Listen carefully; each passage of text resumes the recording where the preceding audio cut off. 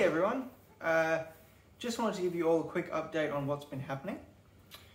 So I'm sorry, first of all, it's been so long since I posted last. As you guys know, I've had the health issues going on and things like that. So quick update with all that.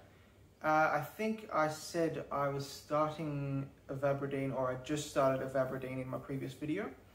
I've upped the dose a little bit and it's helped my heart rate, especially when standing and stuff. So now I can exercise, so I'm able to do cardio every day, which is nice. Overall, I'm not feeling too bad. I mean, I have days where I feel horrendous, but overall it's better than I was. However, one of the side effects of the Ivabradine is that my blood pressure is very high. So sometimes sitting and laying down, my blood pressure is quite normal. Like, it's a tiny bit high, 130/80. But when I stand up, I've seen it as high as 160/100, which is pretty bad.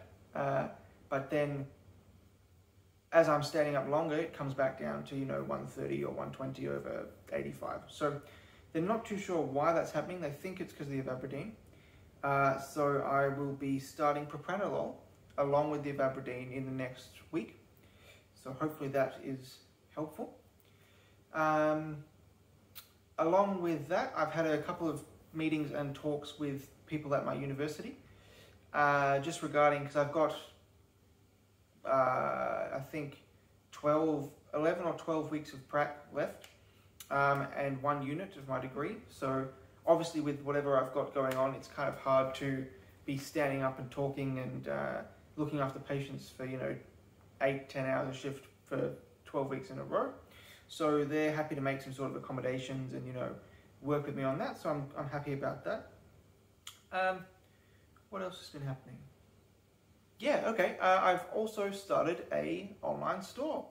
So obviously being at home and not having that much to do because I'm on uni break at the moment, I have to keep busy. I have to do stuff. So I've started a Etsy store, and I'm going to be starting a Redbubble and an Amazon merch store as well, where I make and design